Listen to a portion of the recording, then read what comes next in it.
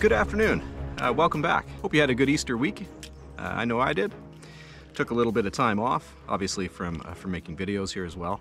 But just before that I had a visitor.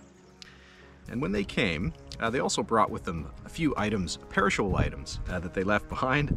And so they're still fine. I have found in my spare parts enough components that I think I can make a pretty good little refrigerator that's energy efficient. Now, I don't have a standard compressor, but I do have a solid-state Peltier device in my stock of components that I bought a long time ago.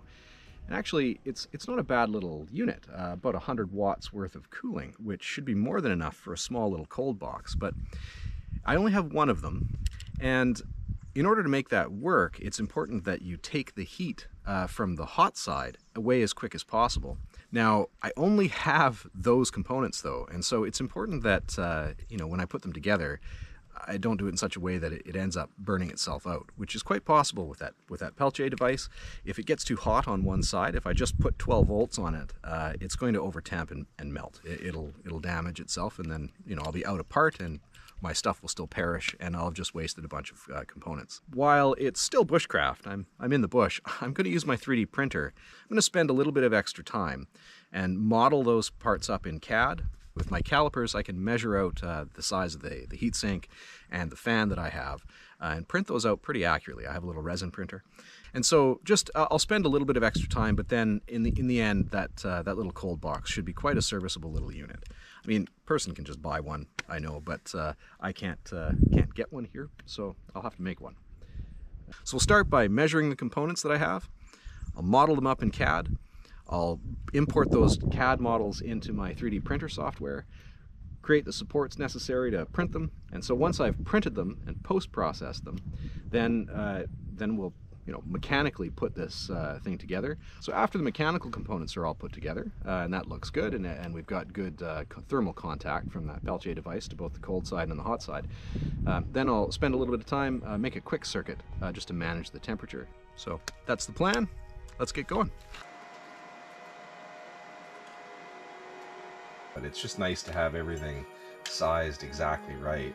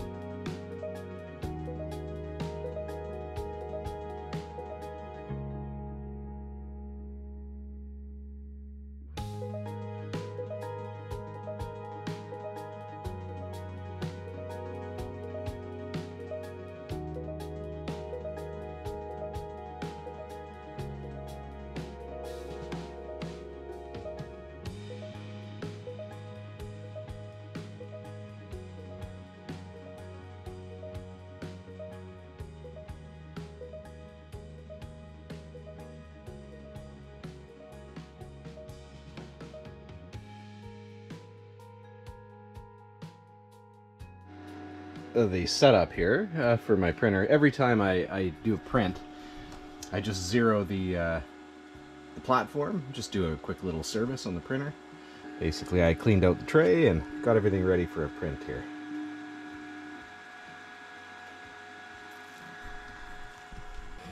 So I have the printer set up here. This is the resin that I'm using.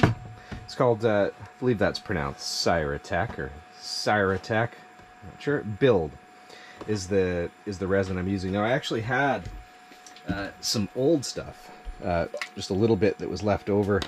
I've now marked that as waste, and I'm using a little bit of this old stuff here. This is the newest and full container. So it's been sitting for quite a while, at least a year, and it doesn't actually have a shelf life displayed on it, but I wouldn't be surprised if it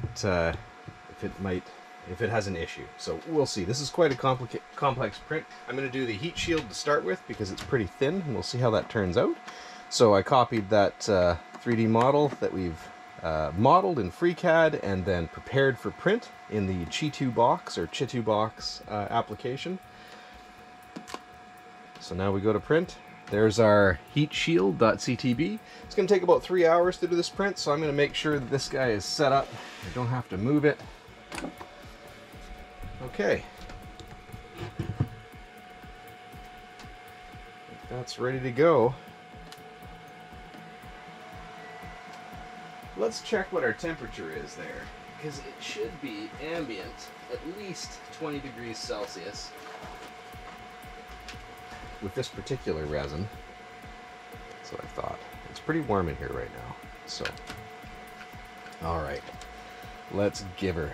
I've zeroed the head, it's nice and tight, the build platform. It's been a while since I've done a print here, so there we go. So this is the first part of 3 prints that I need to do. This is old resin, so we'll see how well it works. So it took 4 hours and 7 minutes, so the calculation was a little off. Now I'm only going to show you this for a moment because I have to clean it, and it actually, the lighting is quite bright right now, and I don't want to cure it before I get a chance to clean it. There it is. Oh, I think that looks really good, actually. So that's that model. I'll take this off of the build platform, clean it, remove the supports, all those print supports, and we'll take a good look at it.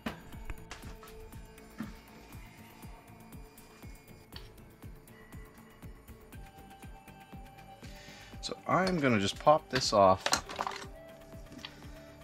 the build platform first.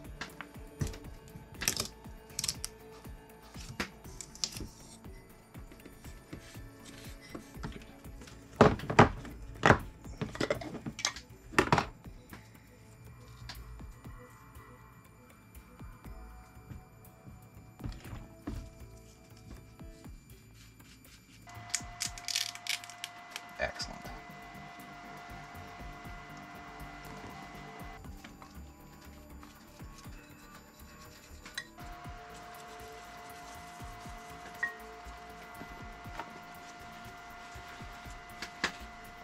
All right, let this dry for a moment. And then I'm going to fill this up with some fresh, clean water. And after that's dry, set it in here, and then I'll set it out in the sun. I do have a curing lamp, but I think I'd prefer to do that in the sun today. Now, this, unfortunately, is one of 3 parts. I just wanted to make sure that, you know, my resin was good, and it appears to be. So, okay, let's get this going.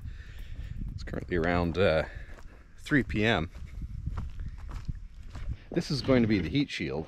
Now, originally, when I drew this model in FreeCAD, I said I was going to use a resin called Sculpt, which is yellow. I decided that because I have so much more of this, and, you know, it's not going to be up above 100 degrees C, or anywhere near 100 degrees C, there was no need for the high temp stuff, so. Now, I have a curing lamp, which is just a 405 nanometer wavelength LED panel that this will sit under, but the sun will cure this much better than any of my lamps will. So I'll just find a whitish rock to reflect as much of that as I can.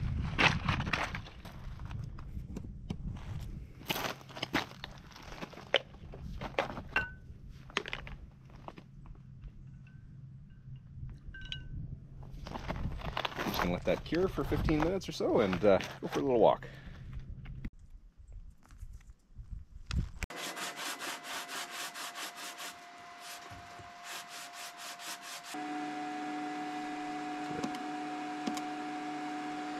So, okay, set this on top just so that it's got a place to hang out for a moment. Scraper here, and very carefully, without scratching my film, give the bottom a little stir here. Let's see, zoom off here. Okay, so we've zeroed it. Here's our new duct print. Oh, thing of beauty. This is going to be a 5-hour print though, so let's give her.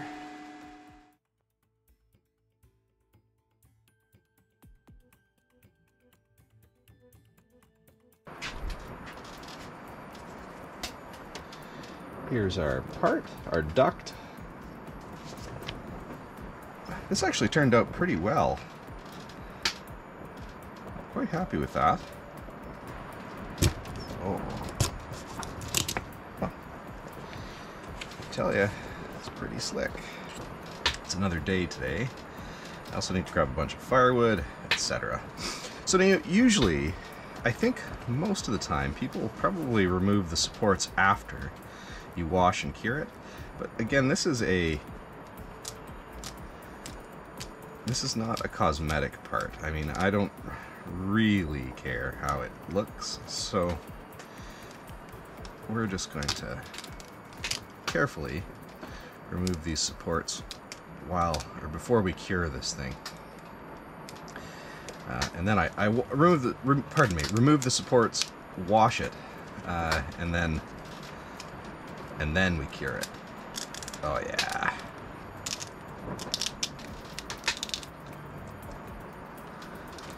Usually I would just grab a pair of snips, but again, oops, I don't think we need to.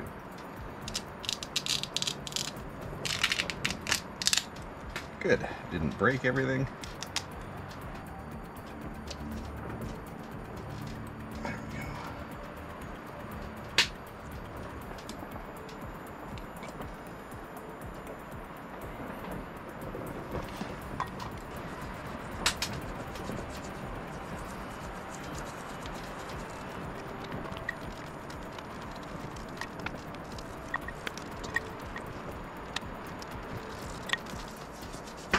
So, for those of you who haven't worked with a 3D printer before, it's actually not obviously very complicated.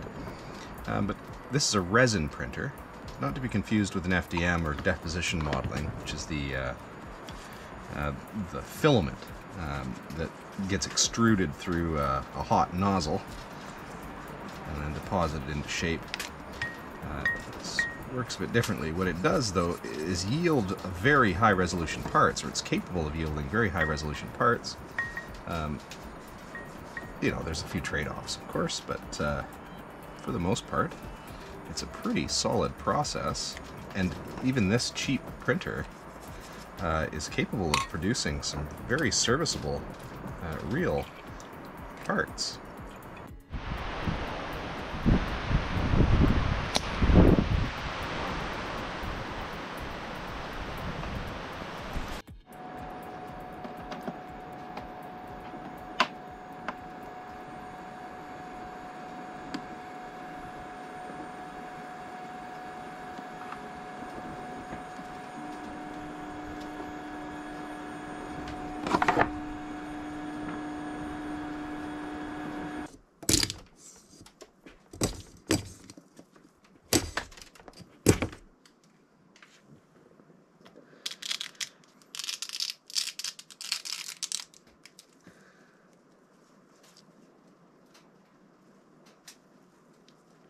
I've got a little UV lamp there.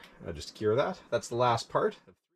It was worth it to spend the extra time and actually print these out, design them in CAD, and then print them out, because what it'll end up providing me is a much more efficient cooler mechanism, and it'll be less likely that I'll lose or destroy any of my components in the process.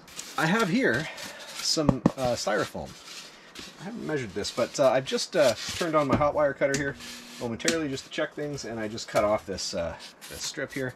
It makes a lot, it's a lot easier using one of these hot wire cutters than it is trying to cut this with a knife or a saw. That's a very messy endeavor. And I do happen to have one of these. It's a useful thing. So what I'm going to do is just cut a chunk off that's a little bit larger than the footprint of this cooler unit. And this is the piece of adapter foam that I'll use to augment a box to keep it cold. So it's just a structure that helps insulate the hot side and the cold side right in the area where there's going to be a significant amount of heat, in this case this heat sink, right? Because once again, that Peltier device, when it turns on, one side gets hot, one side gets cold. So the hot side, not only do I want to get the heat away as quick as I can, hence the fan and the duct, then I also want to keep that heat from contaminating the cold side. So hence the insulation. And you'll see I'll sandwich the foam in between, and then I'll put my cooling rods in, and at the bottom, well, when I cut the hole through this styrofoam, they're going to reach through and touch the other side of the Peltier device. So we've got insulation, we've got thermal contact. We're going to extract the heat away from one side of it, and then the inside of this box should be nice and cold. I should be able to get down to freezing. Here I've got all the parts printed out. I'll just show you them out here on the beach. It's a little bit brighter. It's maybe easier to see. So it's the next day. It took quite a while to actually run these prints and clean them off. So we have here the heat sink, my scrap heat sink. I found this in my junk bin. That's just the heat sink. It's actually a pretty solid, hefty thing. It's got a nice slug of copper in the center. So I have this fan, of course, and then the Peltier device. And so one side, when you put a DC voltage on this and run current through it, I think it's rated for 12 volts. One side gets cold and the other side gets hot. Now, if you just left the power on this, the thing will continue to, the one side will continue to rise in temperature above its max 100 degrees Celsius that it's rated for, and it would probably damage itself quite quickly. So it's important that if you're using this to cool something, you need to get that heat away from that side as quickly as you can. So now the other side, of course, I need to get that cold into the cold box. And so I don't have another heat sink that would work for that case. What I do have is this pure aluminum anode that's used for a hot water heater. So with that, I think that's all I need to do out here. I've got all my mechanical parts, minus the box that I'm going to put this in, but that's fairly trivial. That's a small part of this. All right, well, we're back at the lab tent. It's actually evening now. I got busy doing a few other things. I turned those pieces of aluminum that I cut on the lathe just to face the ends, so they're nice and flat, so that they'll make good thermal contact. And when I use this thermal paste, yeah, we'll transfer the heat as well as we can, at least. I'm just going to hot glue these into this position here, onto this cold, I called it the cold shield in CAD here, but this cold side mount, just to keep them in place, right? And so they'll be fastened to this plate, and then it'll be bolted through this foam.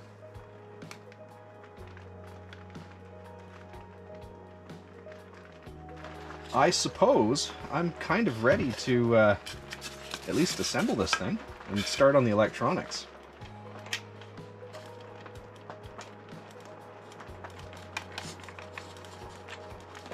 Okay. Doesn't really need to be all that tight, just finger tight I think will be sufficient.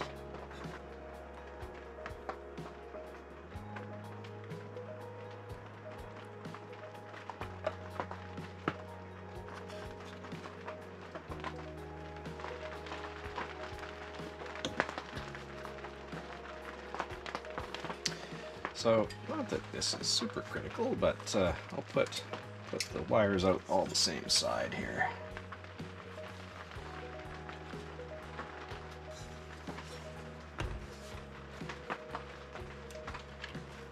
I've got 12 volts going into the fan, so I'm going to put in 3.3 amps. You see I've set 12 volts. Now, it's going to drop right down. I bet you around 3 volts, 3 or 4 volts or something like that. Yeah, 16 degrees. So actually, let's just max that guy out. Really get some cooling power. So we're already heating up a little bit. So I've just put a very little bit of liquid water here.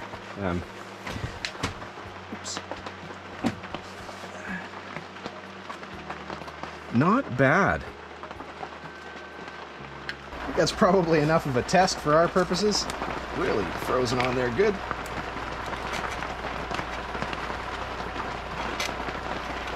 There we go. Look at that. Piece of ice. Excellent. Now, of course, though, the circuit that we're going to build up, I'm just going to use a breadboard and then a solderable breadboard, so I can just transfer the stuff over. I'm not going to bother creating the printed circuit board. For the logic, I'm using something called the Trinket M0. So it was quite inexpensive. What it is effectively a microcontroller that has built-in bootloader and firmware that allows you to run Python code effectively. It's called Circuit Python. It's a subset of it, but it lets you basically plug it in. It shows up like a drive, and you just drop your Python code on it. I haven't got a chance to use them yet. I've got about 5 of them, and so I thought I would use it for this project. So that's going to be the controller. So it's going to manage. It's going to look at the temperature that's in the cold side, and when that temperature reaches a certain threshold that we program, it's going to turn on the Peltier device. It's actually going to duty cycle the Peltier device at a switching frequency of a kilohertz. And also we can manage the fan independently. So my thinking is I'm going to turn on this device until we reach our temperature, and then shut off or roll off the power to this Peltier device, and then leave the fan run for a little while afterwards. So when a person starts putting together something like this, you want to take out all of your data sheets. These are the components that I'm going to be using. So this, starting with the Peltier module, this is the device that's actually doing the cooling. And all it consists of is 2 dissimilar metals, and when you run power through them, you know, basically we're going to gloss over a bunch of physics, but basically one side gets cold and the other side gets hot. You're pumping the heat, so to speak, from one side of the device to the other. So then after that, this is the MOSFET that's going to be switching the Peltier device, and it's definitely overkill, but I have a whole bunch of them. Alright, I'm not going to spend too much time on this, but just for the interested. This is the temperature sensor. It's quite accurate, but in my implementation, I think what I'm going to have to do is probably just code in a little bit of averaging. Finally, this is the device that's the TIP102G. This is the thing that I'm using to switch the fan. Here's a pinout for the Trinket.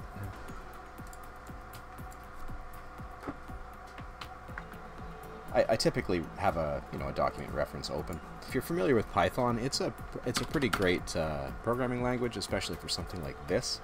It's really quick and easy, and I can whip together a refrigerator. This formula here to calculate the to calculate the temperature, I took right from the datasheet. They gave you this formula to solve for T, and so I just translated that into Python here. Now that we've done the design on the computer, I thought I'd just quickly breadboard up the circuit. Got it right here. This MOSFET switch is being turned on and turned off at 50%, basically. It's on half the time. Now the switching frequency, the rate that it goes on and off, is 1 kilohertz. That's the rate that I chose. And I did that just because the slower the switching frequency, the easier it was to actually make that work. So, okay, we got 5.1. So right now the fan is running. That's because this transistor is on. You can see the system, or the firmware, knows that, oh, we're 21 degrees Celsius. That's our ambient temperature here. So the fan's on and the Peltier module's at 50%. I think that's good. Let's solder this up and actually put the board up top here, and then I can actually just plug battery power directly into it, and we'll actually see how well it works. So.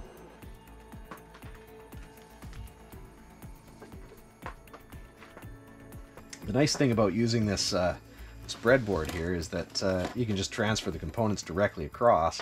It makes for a less error-prone circuit build, especially if you're in a tent.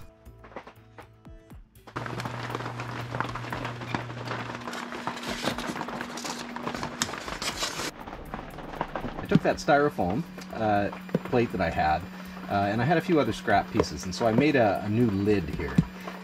So it's insulated, and then I used emergency blanket. I have a few emergency blankets kicking around, and so I just wrapped everything up in that. I added a layer of foam on the bottom, and then later on I'll maybe add a little bit of foam on the walls, but there's emergency blanket inside and outside of this box. Oh, that works great. You know, I could even make it a little better if I put a fan in there, but that's sitting at 4 degrees. It's quite chilly in there. That's great. I'm only pulling about 2.5 amps at the moment.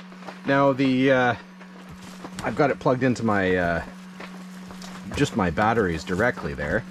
As you can see, the the control board I just mounted on a piece of foam and taped it to the back. Now I'll be able to plug in with my laptop here into this USB port and actually set the temperature. For now, that's what I'm going to do. Also, yeah, I'm going to clean this up a bunch. I just kind of haphazardly threw it together right now just to get things ready. Today's Monday. I'm going to release this video today, and so I've got some editing to do. So I think it's time. I cut this video. Yeah. All in all, I'd say that worked pretty well. You may have been asking why not just go to the creek and put a little pipe in, or even just put a cooler or a box in the stream. And that's true. That would work quite well, and I'm going to have done that from time to time after I've made something and I wanted to save it for a little bit. But it's quite a ways over to that creek, and it's not very convenient. This certainly is more convenient, and it's efficient enough that it'll work with my solar system. So anyway, I think I'm going to end this one here. I hope you found that interesting, and we'll see you next time.